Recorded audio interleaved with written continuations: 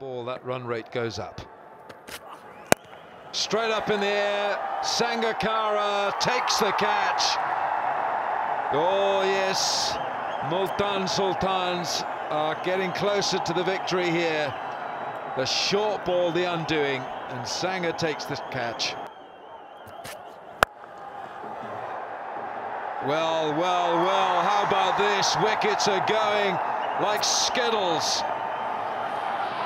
They're even getting them with full tosses on leg stump now. He's got it! It's the hat-trick. Junaid Khan and Wasim Akram stands for his team and for his man. It's only the second hat-trick in the HBL PSL, and they both belong to left-arm quicks.